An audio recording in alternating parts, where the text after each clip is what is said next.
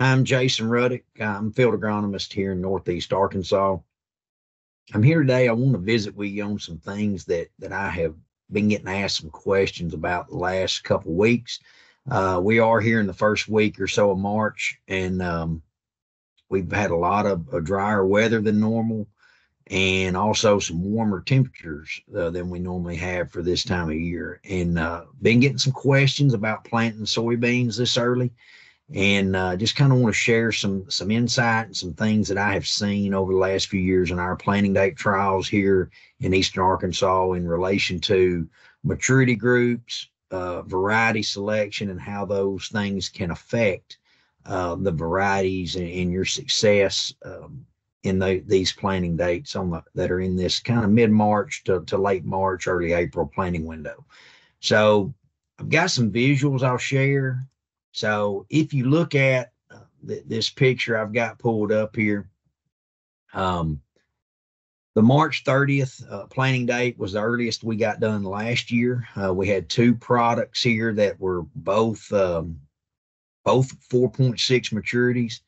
And you can see starting March, April, May, all those three planting dates, those varieties interacted much differently than one another. Even though they're both the same maturity, varieties do respond differently to these planting dates. So if you're planting, trying to choose a variety, make sure that whoever you're visiting with on your seed selection knows how their varieties respond. That's one thing that we've been working with our lineup. Every year I do some planting date trials, kind of in the eastern side of my territory around Crawfordsville. And we've got 3 years of data with some of this stuff, looking at April, May, and then, like I said, we added in a March this past year. So going to try to have another one this year with March planting dates as well, where we're adding in a couple new varieties. So every variety, you need to know how they respond to these planting dates. That's just like selecting for soil type or irrigation management. Planting date is a management key that you need to know how your varieties are going to react. So two of the ones, one of the new ones was a 46A90, very good variety, will be our biggest seller this year here in Eastern Arkansas. And so when I tell you these varieties, this is for our area. This is for Eastern Arkansas, Northeast Arkansas. As you move south or north, some of this variety selection stuff may change a little based upon your latitude. So, for our area, this is what works for us. So anytime you're going to be planting in the end of March or anytime the month of March, you're going to want to choose the later indeterminate growth maturities that you can select for your area. So I would try to stay in that 4.6 to 4.9, indeterminate kind of range. Is probably the most ideal.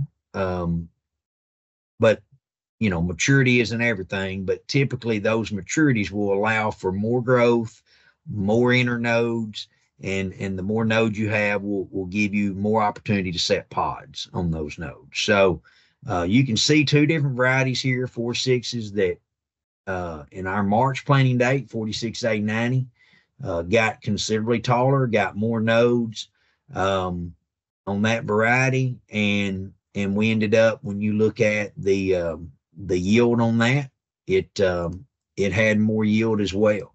So it responded in turn with more growth, more nodes to set pods on, and had a higher yield.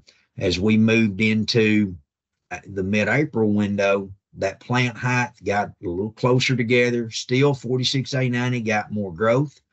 It had more internodes. It had more lateral branching. And that's what you're going to see when you start comparing varieties in these planting dates. Some really like it. This is on a 38-inch row, 38-inch single row spacing. And so, you're going to have some that really lateral branch well, and some that are more narrow and that don't respond in turn. And those can affect yield.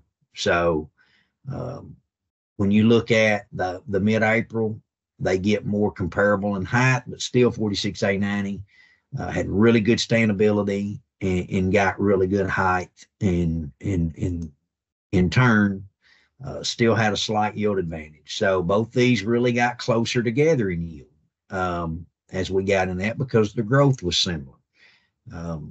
And so that's why you really want to make sure, especially in the early half of April and into March, you want to stay in this 4.5, 4.6 and later maturities if you can. As you get to mid-April and as you get beyond that, you can move into your earlier 4s, late 3s. Those maturities will get enough growth and respond yield-wise by getting enough nodes to set enough pods to maximize yield. Is what I have seen in our trials. So as we move into May, some things change a little bit. So we know yield, there is a yield benefit due to harvesting sunlight during peak pod development and the longest days of the year, that we benefit from that with our March and April planting windows. You will not benefit from that as much when you plant in mid-May. You're going to have a little bit shorter plant height, a little taller plant height. The plant's going to get more vigorous in growth. Those longer days and warmer temperatures are going to push plant height higher. That's where lodging can become more of a concern, and it will have a negative effect on yield versus our April and March planting window. As you can see, your pod sets on the earlier plantings are lower. You get more pod set on the bottom of the plant, more pod set on your lateral branches. As you get into May, you can see these plants, very few pods on the very bottom of the plant. Most of your pod set is in the top to middle part of the plant. So just a few things that wanted to share of what we have seen the last few years with variety selection. If you need, if you farm here in Eastern Arkansas and you need some help on variety selection and seeing some more of the yield data and stuff we've had from that, reach out to us, and we'll be glad to have those discussions. So just some thoughts, and good luck. Hope we have a good planting season. That concludes this Pioneer Agronomy video podcast. Visit our page on pioneer.com and follow us on Twitter and Facebook for more agronomy insights.